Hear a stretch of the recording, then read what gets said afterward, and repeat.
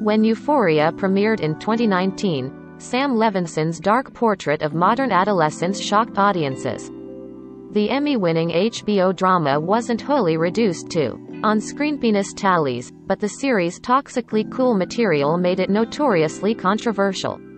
Levinson's no-holds-barred approach to drugs, sex, and violence, paired with Euphoria's super-popular costume and makeup aesthetic, worried critics who felt it glorified dangerous behavior for teens. Fans argued it was precisely that rebelliousness that made Euphoria's oozing angst exceptional. Then, against the backdrop of the 2020-2021 holiday season, Levinson released 2 Euphoria specials that were notably tamer. The restrictions of the pandemic. Made dialogue-heavy episodes, smaller in scope and more intellectually complex. Each focused on main characters Rue, Zendaya, and Jules, Hunter Schafer, in a marriage story-esque narrative that finally got into the guts of the star couple's tumultuous romance and innate incompatibilities through lengthy, intimate scenes.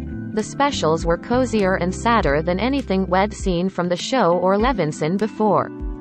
2 years into a global crisis, Euphoria feels remarkably grown up in its broadening of traditional teen narratives for an audience permeated by insecurity and fear at all ages. It is from these dueling phases of Euphoria that its triumphant second season emerges at the start of 2022. The 7 episodes provided to critics, there will be 8 in total, released week to week, are as stupefyingly bold as any of Season 1. But in Season 2, Euphoria's flagrant disregard for mainstream acceptability is elevated by an earned confidence in Levinson's writing and direction, making the series' ballsy bluster feel better justified. If previous episodes left you wondering what the kids of East Highland High School were being put through all this emotional, psychological, and even physical hell for, these new installments defend and deepen the meaning of that suffering expertly. Maybe I am projecting, but 2 years into a global crisis, Euphoria feels remarkably grown up in its broadening of traditional teen narratives for an audience permeated by insecurity and fear at all ages. Dominic Fike as Elliot. Levinson achieves this growth, at least in part, by incorporating more adult characters, highlighting the downward spiral of Nate's father Cal, Eric Dane. Relentless optimism of Rue's mother Leslie, Nika King, and quiet alcoholism of Lexi and Cassie's mother Suze, Alana Ubach. As the parents of Euphoria lose control of themselves, having lost any control of their children during, or long before, the events of Season 1, the sense that this entire community is hurtling into chaos grows stronger.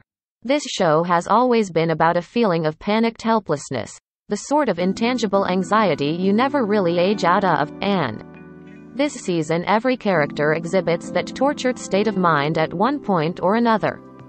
The plot mirrors this emotional precariousness through an unpredictability that pairs enormous suspense with hyper-articulate character work. As with real teenagers, the time between revelation and reaction is lightning quick. At the end of the breakneck premiere, a miscalculation from Nate, Jacob Elordi, and a meltdown from Cassie, Sydney Sweeney, kicks off a season-long saga with Maddie, Alexa Demi, that never lets up. Simultaneously, Rue's addiction drives her further into dysfunction and deception as she reassesses her relationship with Jules and befriends newcomer Elliot, Dominic Fike. This culminates in the best Thor the series has ever seen, by the way.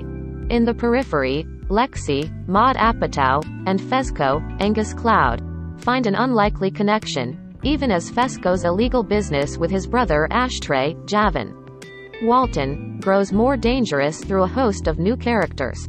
Sydney Sweeney as Cassie. Occasional wisdom is offered by Rue's sponsor Ali, Coleman Domingo, and the wealthy mother of a kid Maddie babysits, Minka Kelly. But for the most part, Euphoria makes its second outing stick by letting the action fly and leaving the audience to watch its cataclysmic consequences. The fallout is less predictable than last season. No one gets pregnant, for example, but it's still Levinson's expert rendering of all-consuming emotion that makes these various storylines touching on a dozen different corners of life, work as a coherent whole. That doesn't make for an especially relaxing Sunday night show, though the nail-biting agony is eased by Levinson's blending of reality and fantasy. The series' characteristically trippy sequences return this time around with a second classroom lecture from Rue, a Martin Scorsese homage with Fezco, Alexei, stage play episode, and more. If it can be said that Levinson ever loses his way, then it is in some, but not many, of these reality-bending moments. There are those that are spectacular, but there are others that feel superfluous, bordering on hammy. Kat, Barbie Ferreira, suffers especially. Her provocative, online sex work plotline from season 1 morphs into a snooze-worthy drama with her boyfriend Ethan, Austin Abrams, that culminates in some fantasy sequences, including a dated Game of Thrones reference that made me cringe. Angus Cloud as Fezco. Still, Euphoria's intoxicating blend of striking music, visuals, and supercharged feeling makes for a dreamlike watch. From intimate betrayals to public humiliations, the agony of these newest episodes channel existential themes beyond the outrage of one generation, and Levinson delivers them in enough style to make the discomfort of that broad, cynical thesis bearable. Not to mention, Zendaya is at a career best with a performance so dazzling they might as well engrave Air trophies now. Over the next 8 weeks, you can expect a steady trickle of obsession-worthy television reaching new heights in its sophomore season. That said, waiting until it's out might be smart. Euphoria Season 2 is an electrifying ride you won't want to wait for.